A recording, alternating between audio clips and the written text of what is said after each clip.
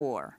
And those are some of the headlines. This is Democracy Now!, democracynow.org, The War and Peace Report. I'm Amy Goodman. Today, a special broadcast. We remember the pioneering comedian and civil rights activist Dick Gregory. He died on Saturday in Washington, D.C. at the age of 84. In the early 1960s, Dick Gregory became one of the most popular comedians in the country and paved the way for generations of African-American comedians, from Bill Cosby and Richard Pryor to Chris Rock and Dave Chappelle. On Sunday, Chris Rock wrote on Instagram, quote, "We lost a king. There'll never be another. Read his books. Look him up. You won't be disappointed. Unfortunately, the America that produced Dick Gregory still exists," Chris Rock wrote. Dick Gregory was the first African-American comedian to sit on the couch of The Tonight Show, then hosted by Jack Paar. But as his popularity grew, so did his activism. He was jailed and beaten by Birmingham police for parading without a permit in 1963. He took a bullet in the knee while trying to calm a crowd during the Watts riots in 1965. That same year, he spoke at one of the first major teach-ins on the Vietnam War at University of California, Berkeley.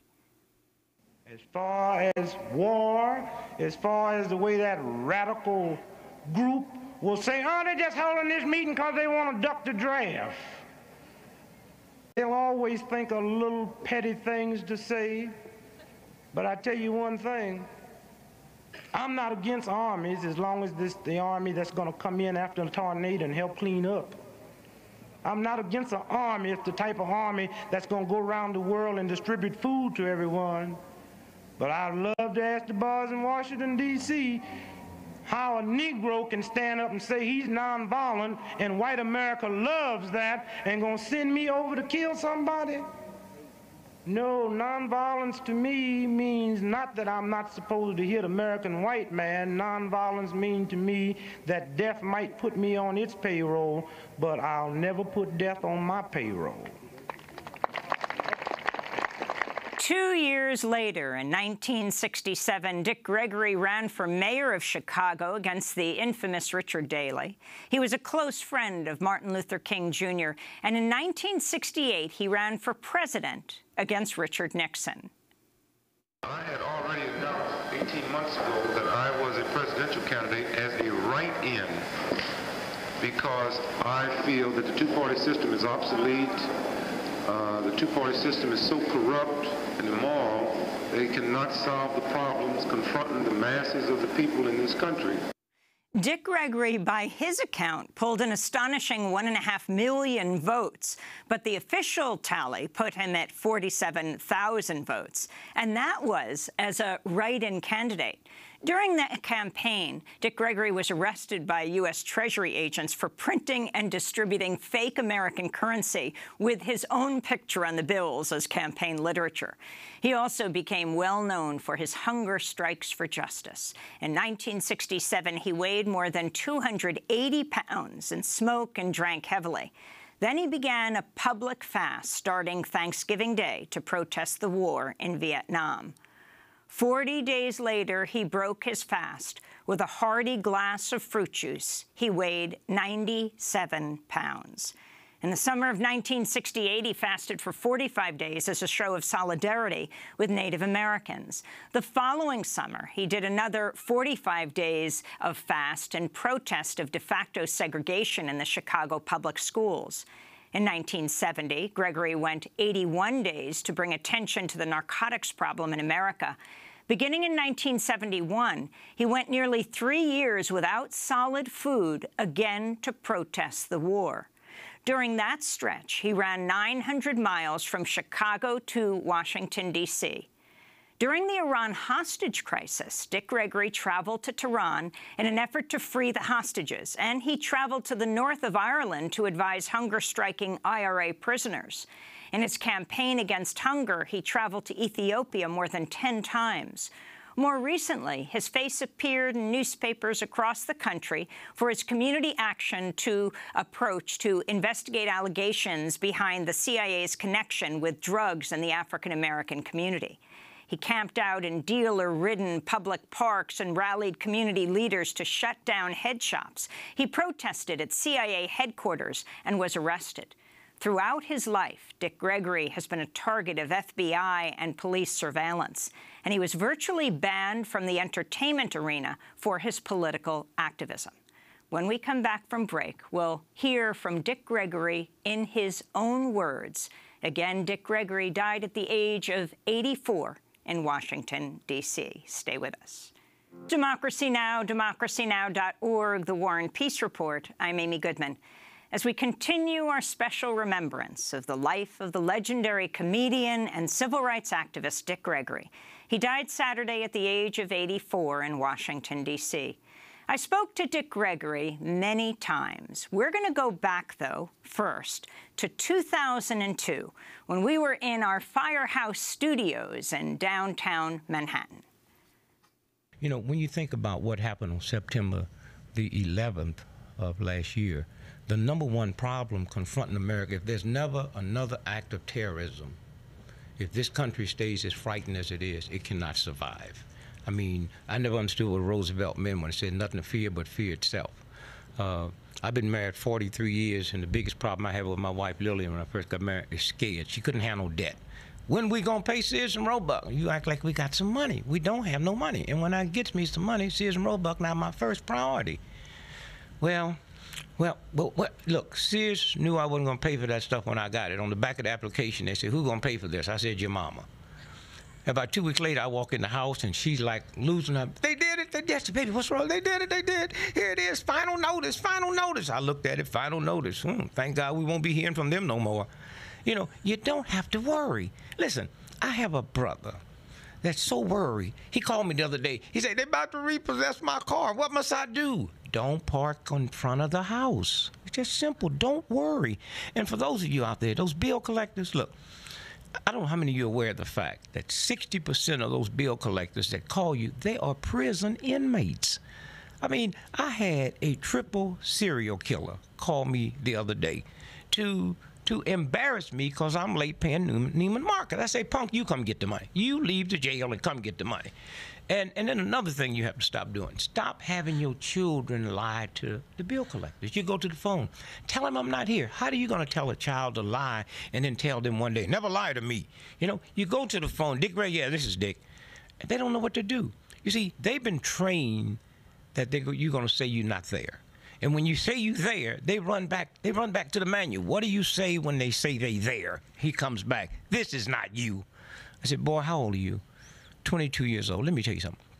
I've been owing this company this money for 38 years. What make you think you're going to collect it in your lifetime? And then when they can't intimidate you, then they bring the high echelon, PhDs, psychologists, psychiatrists, and the call goes like this: "Hi there, guy. When can we expect a payment?" Well, I'm not in control of your expectations. Matter of fact, you can expect a payment all the time. And so when you stop letting fear interrupt, I mean, fear. I mean, if you look at NBC, CBS, ABC, in the black community, I mean, black folks have looked at the news, and I know black folks that haven't even got nothing, got locks on their door. I mean, how you going to take something from that? I got a cousin in Kansas City, Missouri. He had 27 locks on the door and haven't got nothing in the house. I said, "Boy, if somebody broke in here, they would leave something." And the house he lived in is so small, he stuck the key in the door one day and stabbed 12 people. And they was in the backyard, okay? So when you stop and think about, I mean, just think about this for a minute. I keep asking the black community, what do you mean by black on black crime? And that's why I tell white folks, you got to listen to black folks. Sometimes they be saying stuff that sound good, but they be talking about y'all. For instance, black on black crime. Ask anybody in the black community, say, "Oh, we tired of black folk killing black folks." Now, they didn't say they was tired of black folk killing. They say they tired of black folks killing black folks. Then who be left? You know, I mean, it's a simple matter. If you go to China today, who do you think is killing Chinese in China? If you go to Italy tomorrow, who do you think killing Italians in Italy? You kill where you live. And if 98% of all white folks that was murdered in America last year was murdered by white folks, if they not talking about white on white crime, why we want to talk about black on black crime? Like I said, you kill where you live. And to all you black folks out there that's worried about black on black crime, Join the NAACP, the Urban League, PUSH, SCLC. Get out here with us and work to integrate this country. And I guarantee you, if I'm living in a white suburban neighborhood and somebody, my old lady make me mad enough to want to shoot somebody, I'm not going to jump in my car and drive all the way back to the ghetto and shoot you. Trust me. I mean, like I say, you kill where you live. But look at these stats. 98% of all homicides in America is caused by friends or relatives. And 96% of all homicides in America is caused from arguments, not breaking an entry. So we don't need more locks on our door. We need locks on our attitude. So when you look at fear, and you know, and I understand that because at the height of the civil rights movement, when I would go south, I mean, I was frightened. Thank God I went anyway. And at that time, I didn't understand that fear and God do not occupy the same space. And because of the non-fear that the King and that nonviolent movement have, I was able to lose mine. And so when you stop and think, I'm 70 years old. When I was a youngster, we celebrated Negro History Week. Now we celebrate Black Month. Now tell me that's not progress. Because wouldn't you know when they get ready to give us a month, and be that month with all them days missing. I mean, I didn't expect a 31-day, but I was like wiped out when they laid February on us, because most blacks that I know, not only do we not like February, we don't even understand it. I mean, what's a groundhog? I mean, February the 2nd of this year, I was in St. Louis. I'm doing this radio show. The white dude said, Brother Greg, today's Groundhog Day. What do you think happened if the groundhog sees a shadow? So I said, man, back up. I don't play that ground. And he got real hostile. What do you mean you don't play groundhog? You anti-American, anti-social? I said, I didn't know you was going to feel that way. You feel that way about it? Ask me again. I'll play it. He said, today is Groundhog Day. What do you think will happen today if the groundhog sees his shadow, boy? I said, 6 more weeks of winter, sir. But since we're going to play it, let's keep playing. Suppose that groundhog come out today and don't see his shadow, but see 5 black dudes. Do you know what that means? Oh, he got nervous. No. What does it mean? I mean, 6 more weeks of basketball, chump. And then we move from February the 2nd to February the 14th, which is not just Valentine's Day, but Saint, huh? Saint. I mean, that's the only day on the calendar that's called Saint. You know how many people lie on that day? Or am I the only one when I was growing up that sent more than one card to more than one person that said the same thing? I love you, dear. Without you, I'd just soon be dead. Try that one twice. And you know, when you talk about blacks, the progress we've made, and let me just say this, never before in the history of this planet have anybody made the progress that African Americans have made in America, in spite of black folks and white folks being in a state of denial, lying to one another, not talking about it. But the progress. Now the next move is entrepreneurship, and I would say to black folks probably the fastest, most economical way to get into business, I would do black greeting cards. Now, I do not want to sit on this show and lead America to believe that Hallmark do not know how to make a greeting card. I don't think there's nobody on this planet can make a greeting card like Hallmark. But when you open it up and read it, they have never been able to capture that ghetto vibration. You read it. The crowlark sings as sweetly as the lark when neither are attended. I mean, do you love me or not? So we just need some greeting cards with some simple vibrations. I ain't gonna do it no more. Give me another chance, baby. I know what you're thinking, but she hit on me first. So when you stop and think about, you know, fear. Now, in flying in to New York to be on this show and to say thank you for your efforts and your staff for what y'all do across the country, I had to go through some serious changes at the airport. I mean, I had some folks searching me yesterday that found something in my pocket I've been looking for 6 months. I mean, now, let me just say this here. If you got any complaints about the airport, take that to white folks. I mean, the white airport is 99.9% white folks. Now, if any of y'all out there got a complaint about Greyhound, bring it to me. And what you white folks need to do is go to Greyhound and study us and study Greyhound. We black folks would never tolerate at Greyhound what white folks tolerate at the airport. I mean, more white folks die from heart attacks at the airport than in the heart hospital. Why? Because they make white folks walk 12 blocks to the plane. Try that at Greyhound, bring that bus up to your toe. I mean, you think we would tolerate, and then the airline will lose your bags. Now, something happened real interesting, and I just have to get with some white folks and let them explain that to me. You go to the airport, and the first thing they ask you, have these bags been with you all day? If you was a terrorist, would you say no? Did you pack them yourself? If you was a terrorist, would you say, no, I was just standing here and a stranger brought me these bags. I don't even know what's in it. And so, I mean, what's that about? And then, what was it, 3 weeks ago, big news all over the world, the United States government have just implemented a new law starting this Friday that everybody's bags have to go on the same plane with them. I thought my bags was always on the same plane with me. Matter of fact, when they lose my bag, they would act surprised. I mean, I'm standing there looking at that little circle go around and around and around, and they back there just laughing. And then all at once, when you find out your bag's not there, you go in, and this line is about 75 people long. You finally get there, and they act like you didn't have no bags. What's the description? And they give you this description, and that thing hadn't been updated since 1942. And so you sit there. Greyhound would never do that. First, when you get on the plane, you strap yourself in. They take off. They read the federal regulations and give you the weather report. They say there's going to be a lot of turbulence between here and Memphis, right? Well, wait a minute. So if I don't like what I hear, what I'm going to do, get off? Greyhound have so much respect for their riders. They will tell you before the plane, the train, the bus leaves the terminal, there's a hell of a storm between here and Memphis. Y'all still want to go. And so consequently, now, when they lose your bags on Greyhound, it's no mystery. A block before that bus get into the terminal, they will announce all the bags got ripped off in Memphis. There are no bags. So I'm sitting next to this white dude who's never been on Greyhound before, and he says, excuse me, sir, what do we have to fill out? I said, you never been on Greyhound? You don't fill out nothing. At the airline, they have a little office, say lost and found. Greyhound, they just say lost. They don't pretend they're going to find it. And you get there, you just go into the room and just get you a bag and get on out of here. And so consequently, I just hope some kind of way when you stop and think about the fear that goes on. And then what job young folks have to do. You know, you hear older folks. Now, I'm 70 years old, so I've been listening to old folks for a long time.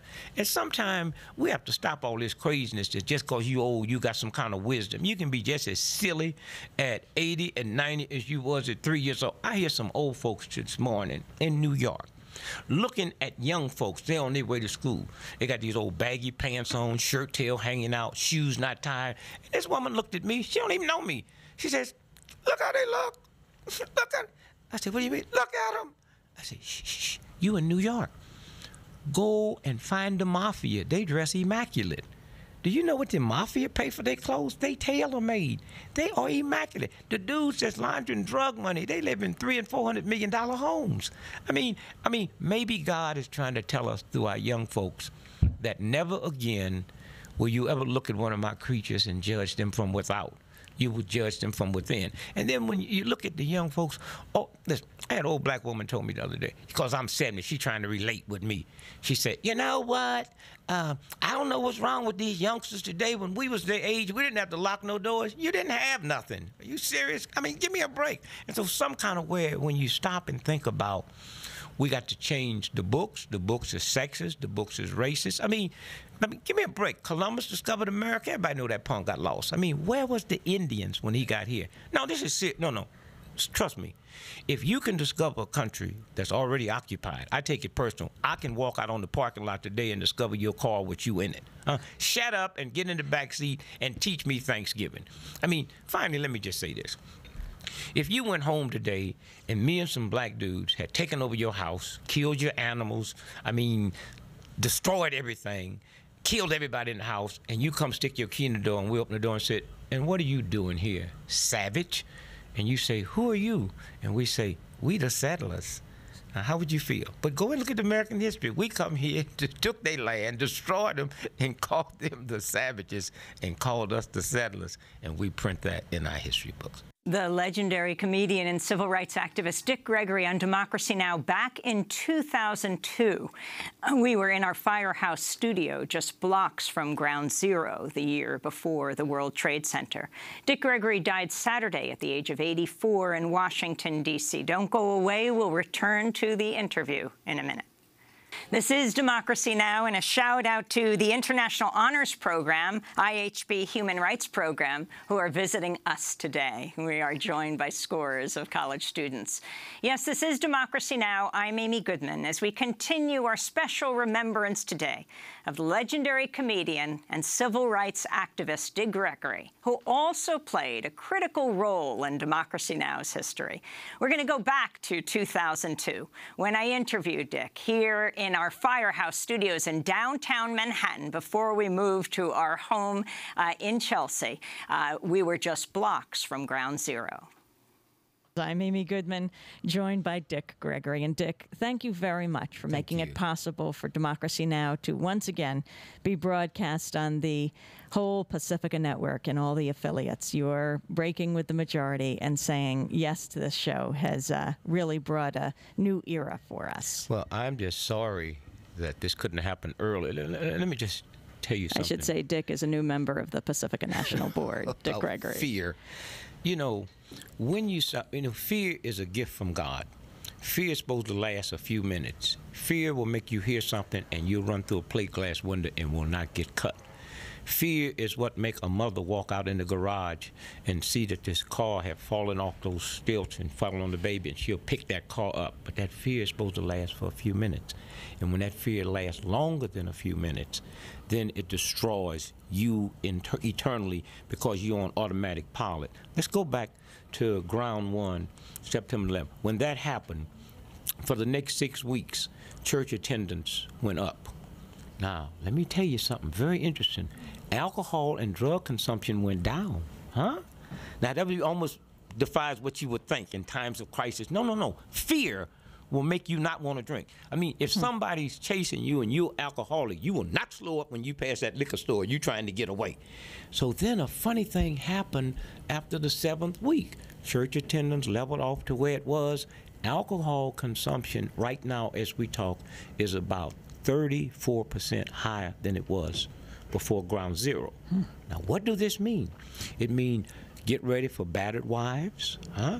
If before Ground Zero, every 4 seconds in America, a woman got beat up by her boyfriend or husband, not strangers, people she know.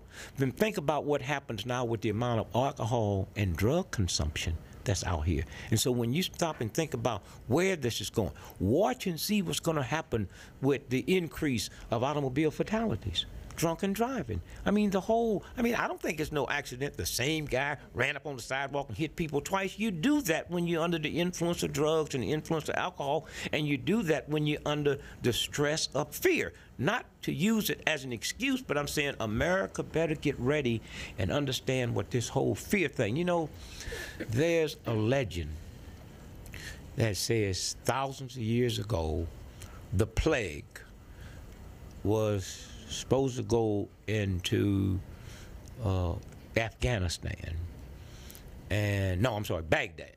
This is where the story goes, and kill 5,000 people. The plague went in, and 50,000 people died. So they was questioning the plague, and they said, "I thought you was going into Baghdad and killed 5,000 people. What happened?" He said, "I did. I just killed 5,000. The rest died from fright." Huh? Now, when we think about the fear that go down, you don't ask questions. You don't ask serious questions. You're listening to Democracy Now! Resistance Radio. I'm Amy Goodman. Our guest for this hour is Dick Gregory. Dick, you have been out there for many decades. You said you're 70 years old now? 70, yes. 70 years old. You first started doing comedy. I started doing comedy in 1957. At the time, I didn't know that black comedians was not permitted to work white nightclubs. And I started off in Chicago. Well, actually in the military. I was in the Army. And I was just so outraged about what went on in the military. But I could get away with a lot of stuff because I was the 3rd fastest half mile in the nation when I went into the military. So, you know, I have hammer toes, so my military records say no extensive use of lower extremities. It means I could never go to battle, I could never train, just run. Okay, and so one day the colonel called me in and said, "You really created a stir on this campus, and so we either gonna put you in jail, or you have to be the funniest cat that exists." And said, "So I'm gonna give you till tomorrow. So I want you to go down to the PX, and tonight you get on the talent show, or you're going to jail." And I did, and I won. You don't have to be too funny or too smart to win a talent show in the military. They depressed, they ain't got nothing to do.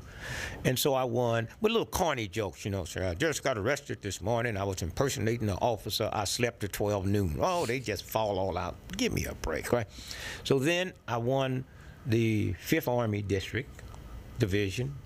Then I kept winning, and I ended up here in New Jersey at the All Army. And the winner got to go on the Ed Sullivan Show. I won, but I didn't get it because I was too political. How'd I know I won? Because all the comics came up and told me, "Wow, man, we never heard nothing like that." It was a blessing from God because I knew nothing about show business. I'm just a little punk in the Army, and just being funny in the Army, it's like being a doctor in the Army. So what? I mean, you can chop up people, kill them, and they don't mouth practice in the Army. And so consequently, I didn't get on the Ed Sullivan Show. Had I made it on the Ed Sullivan Show, I would not be here today, because nobody could have told me that I wasn't good, that I wasn't funny. The fact that I didn't make it on the Ed Sullivan Show, I got out of the Army, I went to Chicago, I went into a black nightclub for the first time in my life. I mean, I'd never been black because I was a strict athlete on myself. Never had a drink, never stayed up late. I just lived and slept running track. I was the first black in the history of America to win a long distance state cross country at a time when even black folks was convinced that genetically we could just run the dashes. I won the Missouri State Mile Championship. I won the Missouri Cross Country Championship. I ran the fastest time in America, almost to the high school world record, and didn't get credit because I was at all Negro meet. So at that point, I hooked up with the NAACP, and we led demonstrations about the school system, overcrowded conditions, and in the process of that, they integrated, when they found out what my protest was about, they integrated cross-country that September, and I became the first black in the history of America to win a state cross-country championship. My younger brother came through 5 years behind me and set the world's record in the high school mile, Ron Gregory, and got credit for it. So don't think what you do today don't affect people that's coming behind you. Now, I go to Chicago, I go into this nightclub, and I hear this black comic. Wow, I went off.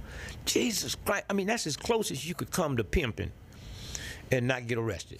I mean, you just walk out and start telling jokes, and there's about 1,500 people in that club. Shut up and listen to him.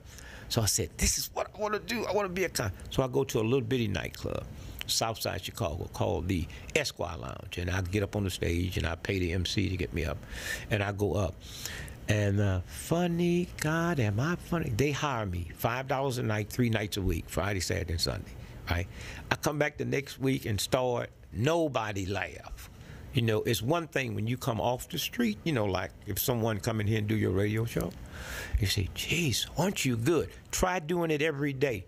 Try knowing all the signals. Try getting the preparation and all of that, okay? So I go back now, and I'm not funny because everybody knows this is my job. I'm not just somebody. Before, I was one of them sitting in the audience. But I was clever enough to say, this nightclub, you could get in for free. A bottle of beer costs 35 cents, and you could sit through 3 shows, okay? So I was clever enough to know they didn't come there to see me. Nobody's ever heard of it. They come to see the shake dancer, which was called Liz the Body Beautiful, and the guitar player called Guitar Red, which was the best guitar player in the Midwest. And they packed in, so I made a deal. I said, if you don't laugh at me, then you will not get Liz the Body Beautiful, and you will not get Guitar Red. So to get what they wanted, they laughed. Now, these black folks tolerated me when I wasn't funny, and I developed there and got so funny because of them. They pushed me all the way downtown to where I wasn't making $5,000 or $5 a night, but $5,000 a night, where they couldn't afford to come see me. That's an awful thing, that the people who you developed on, now it's out of your reach. So what happened is I moved to the biggest black nightclub in the world, Herman Roberts. And I'm there. Well, they bring in Sammy Davis, Count Basie, Sarah Vaughan, and Joe Williams for Friday and Saturday.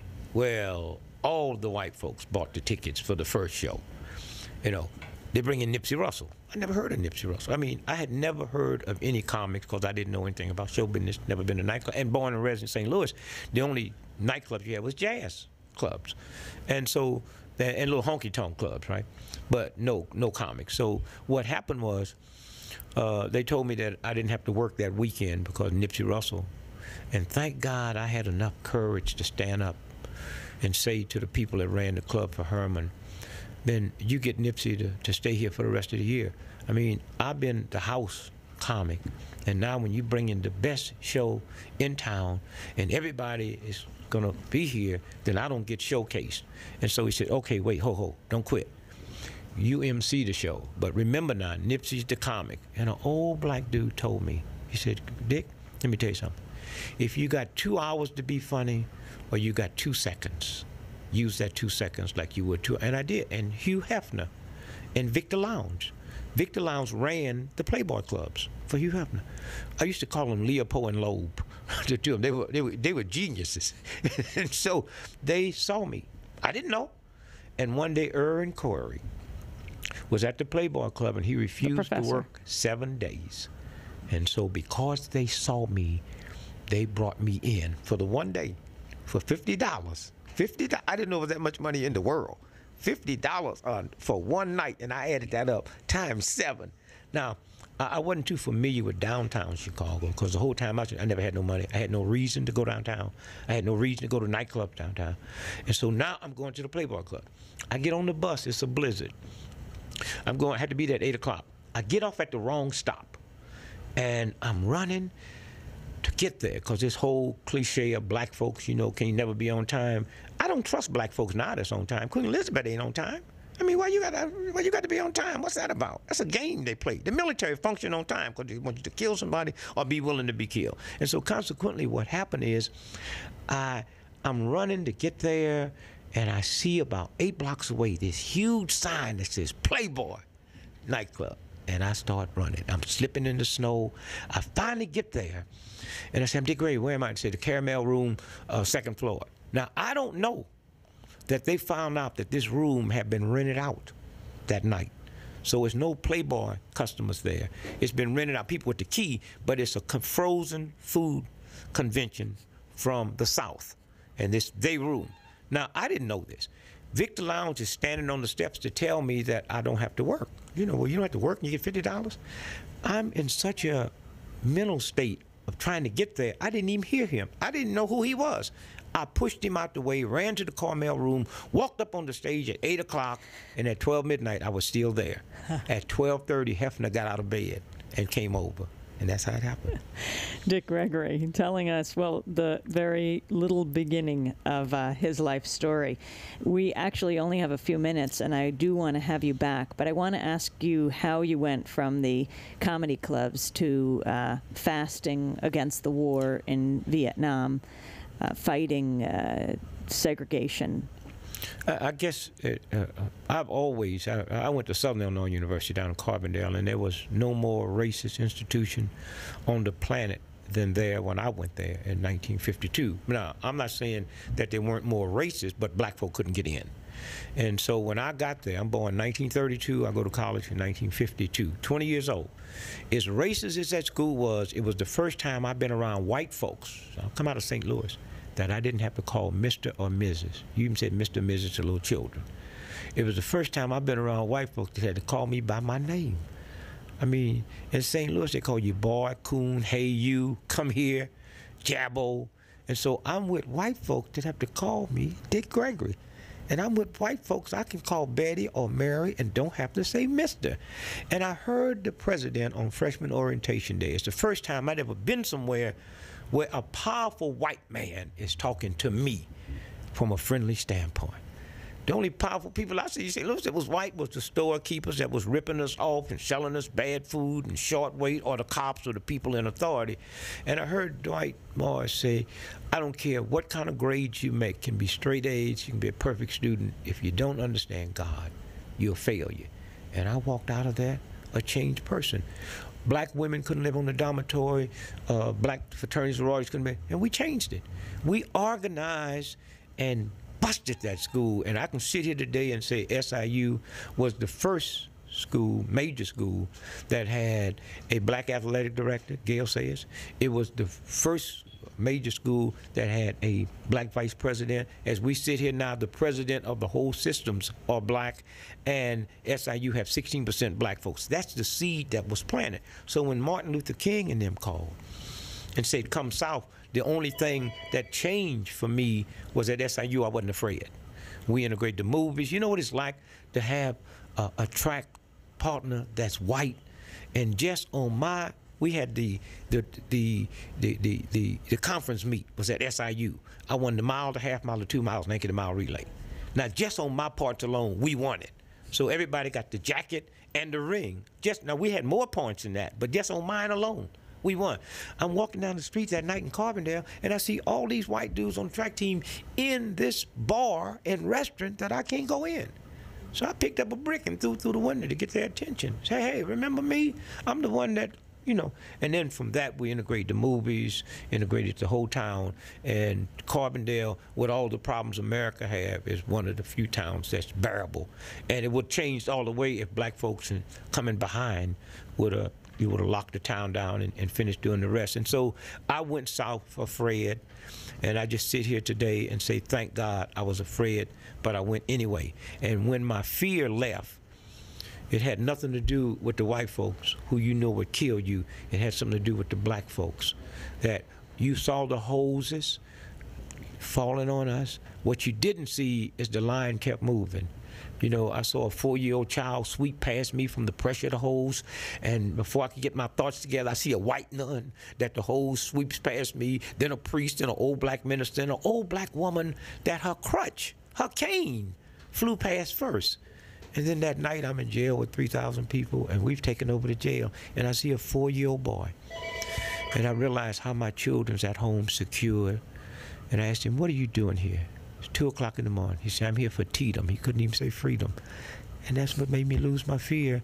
And I found myself. And all it amounts to is God say, I want to take you off that stage you're on and put you out here in the audience where you can really see yourself.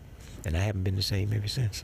And do you think there is progress in this country? Let me say this. Never before in the history of this planet have anybody made the progress that African Americans have made in a 30-year period, in spite of black folks and white folks denying. The number one problem we confronted with now is police brutality. Now, am I saying police brutality is worse today than it was 50 years? No. Then what have changed? My mindset. There's things I would have tolerated 50 years ago that I won't tolerate there. Here's what makes police brutality so bad. If I'm in Mississippi and the Klansman say, nigger, come here, I say, yo, mama's a nigger. If he pull out a gun on me, I can take the gun and pistol whoop him. I can't do that to a cop. If a cop say, nigger, come here, I got to stop. If he pull out a gun, I can't take it. So they have a power over me. And yet, white America, many folks in the black community, and finally, just let me say this here. Colin Powell is probably one of the strongest human beings on the planet because he's Secretary of State. If Colin Powell was in New York, I'm going to say this twice so y'all don't walk off and say it happened. If Colin Powell was in New York and his best friend was hit by a car and they called him and they take him to Columbia Presbyterian and Colin runs down, get an elevator, come downstairs to find out that a black man can't get a cab in New York today. And then he's asked the doorman, how far is Columbia Presbyterian? It says 2 blocks that way and a half a block to the right. And he starts jogging. It's at 9 o'clock at night. He starts jogging, praying, my best friend, I hope he be alive when I get there. 10 seconds. These racist white cops turn the corner. They see a nigger running. They don't see Colin Powell. They say, stop, nigger.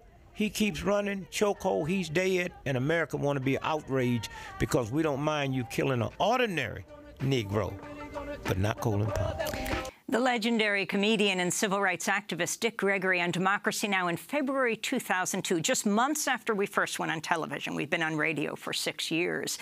Dick Gregory died Saturday at the age of 84. I last interviewed Dick in 2016, just days after the death of his close friend and fellow Vietnam War resistor, heavyweight boxing champ of the world, Muhammad Ali. So Friday, I'm starting to fast to thank Ali. My wife said, how long you going? I might go 10 years. I don't know yet. I haven't made up my mind. I have not made up my mind. But I'm not going to eat no more food after I leave that funeral It might be 10 years. It might be for the rest of my life. I don't know. That's the effect he had on me. I'm out here. I know what people do with money. I know the parties they go to. I know how they sit back and woof and talk all the time. Not me. I'm say thanks to him and to his wife. 25 years. When the glory days was gone, she's picking him up Lonnie Allen. and carrying him and answering the phone. Answering the phone. So when I went by to see him last year, I said, can he remember? She said, I don't think so. I said, I'll ask him. I owe him about $2 million. I said, I owe you any money? No. I said, he's sick. He's sick. That was Dick Gregory just last year in 2016.